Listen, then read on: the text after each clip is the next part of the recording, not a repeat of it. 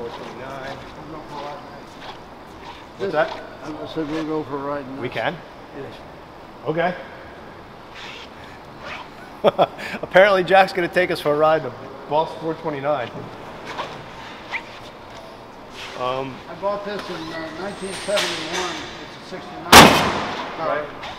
They built 500 cars. This was the 429th car. Really? So I couldn't figure out what the number was, what the serialized number was. And I kept looking at it and messing with it, and I figured out it was a 429 car. So you think that that was 429 NASCAR, but the number on the car is 429.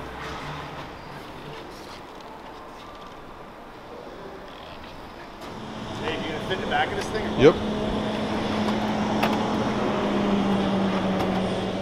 They Ford just had the Boss 429 engine organized for a real narrow torque band from for Daytona and Talladega. So it didn't have a big torque band. It took a box intake manifold to make it work right. And they weren't as fast as Cobra jets were, or a good GTO would give it a fit. But this one's different. This one's got a half-inch stroke in it, which I like to put a half-inch stroke in everything. All right, guys. Sitting in a Boss 429 Mustang. Abe's in the back. See that scoop out there? It's not every day that you get to ride a Boss 429 Mustang. Oh yeah. And you may be wondering who, by the title, is driving or who we're with. It's Mr. Jack Roush. What do you say, Jack? He said, let's go for a ride. All right, Jack's taking us for a ride in a Boss Mustang. I've never been in a Boss 429 Mustang before, and I'm getting to do so with Mr. Jack Roush. We stopped by to say hello and check out some of the collection. Jack happened to be here, so there we go. Got Abe in the back filming. I don't know if it gets much cooler than this. Oh my God.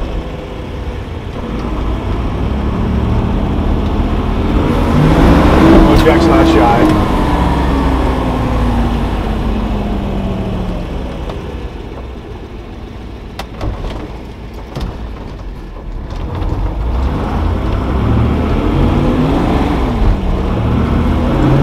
It's got a manual choke. Is this one of your favorites, Jack? It's one of my favorites. Here we go.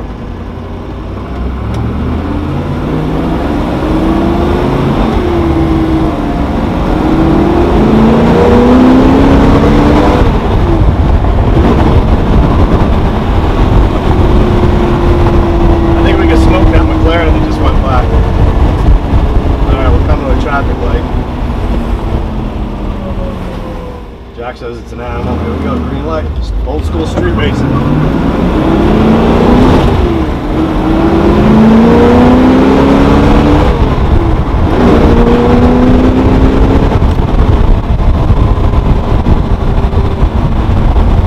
Al Jonak says hello.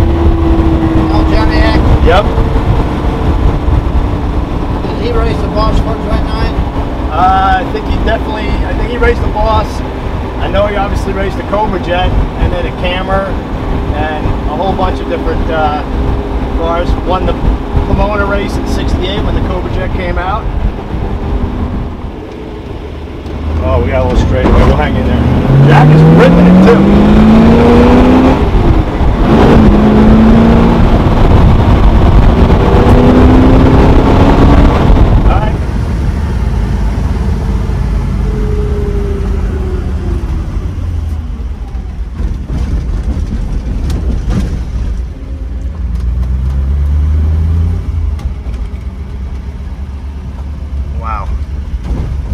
This is too cool.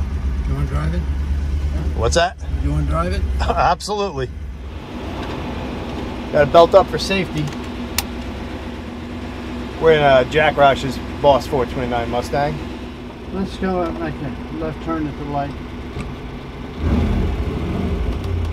He's coming in.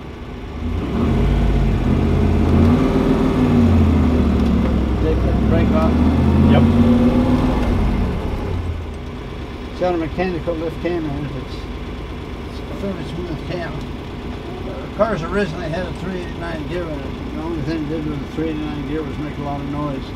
Right. The tires wouldn't hold it. What'd you put in it? A 320 gear. Nice. Better for cruising. Was it? I'm really at a loss for words. This is really an incredible day. 7,000 on the tack. We're not going to take it that high.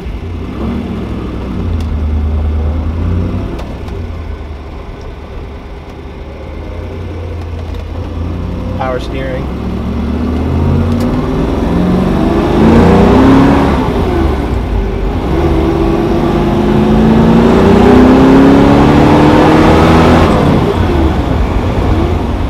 I love the seating position in the 69, 70 Mustangs.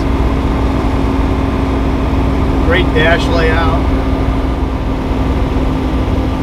No air conditioning. Nope. But do you really need any creature comforts if you've got a Boss 429 under the hood? There's nobody been in the back seat before, so Abe's getting a cherry.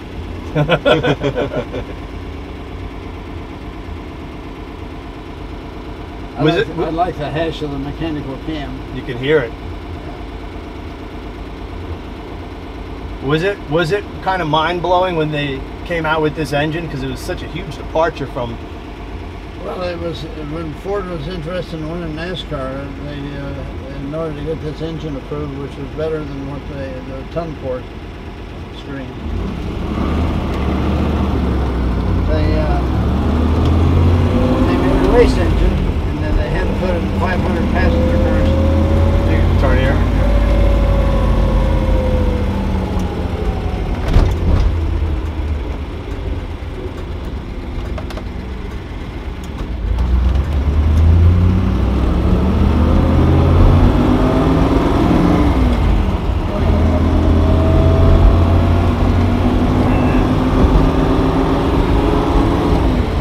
What I'm loving about driving this car is you can feel the mechanical aspects of it. The shifter, you can hear the engine. It's not butter smooth in terms of today's cars. It's an experience. I feel like I'm doing everything.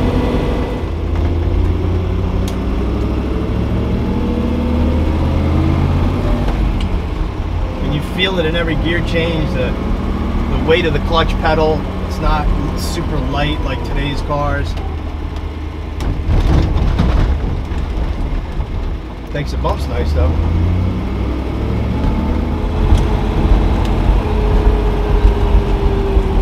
The brakes are worrisome. It has more travel than you'd like, and they're not as solid as you'd like, but they're as good as brakes in that period were.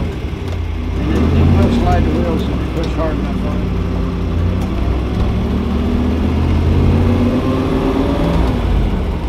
Well, I can see why people love these cars. Small mirrors, I mean, just knowing you have that motor under the hood, you just feel like the king. Yeah, it's a boss. It does drive, it's docile though. I mean, it just, I envision this thing be a little more of a handful, but you could just cruise this thing around. It's not terrible. Clutch isn't overly heavy. Power steering and power brakes. So Jack, Boss 429, it pretty much doesn't get any cooler than that. You've owned this car since 1971? 1971. I bought it with a blown up engine. A young fellow who had it was drag racing it. He got behind on his payments. His dad insisted he'd sell it, and I was the only option he had, so I gave him $1,100 for it with a blown engine. Wow. Took one of my Pro Stock engines and changed the pistons and the cam in it and put the Pro Stock short block in it. So you've had some fun with this car over the years. Yeah, I've not really driven it until this year, until this spring. I bought it, put it in storage with a blown-up engine, and then I restored it and painted it and got a fresh engine in it, and drove it with a 389 gear. All it did was make noise. Right. The tires wouldn't hold it. So I put a 420, took a 389 out and put a 320 in. And again, it's a ring gear and pinion out of my NASCAR program, used parts. So it's low drag. So it's lightweight ring gear and pinion. Well, the car drives amazing. It's super smooth. I guess like any old car, it does have a little nuances. Got a little long brake pedal, but shifts beautifully. The clutch actuation is really nice and smooth, and when you lean into that thing, it's just torque city. It's got big displacement, and it's got an extra 30 cubic inches. Oh, I knew something was up. It's not extra because it serves a purpose. I love that. As far as old muscle cars, I mean, is this one of your favorites? Yeah, it's one of the favorites for the old cars. It was the 429th of 500 cars they built, so it's real special. Oh, wow. So the serial number says 429 KK. Could you ever have imagined back then when these cars were out what we'd have today with 760 horsepower Mustangs? And no, the street scene was different. You had the Cobra Jets, which a 420 Cobra Jet was faster than this car with the way it was released. And the 428s, which were good, you had large displacement, low compression Oldsmobiles and Pontiacs. There was a lot of action on the street. My favorite street car for the period that I drove was a 60 Falcon, which I got a recreation of that in a museum here. Mm-hmm. And I had a half-inch stroke on it. It was 350 inches. I took a 292 Ford truck crank and offset grounded. It was steel crank and made 350 cubic inches. Put an Elder Rock log ram manifold on it with 2 4-barrels which fit under the hood. No room for an air tank, but they fit under the hood.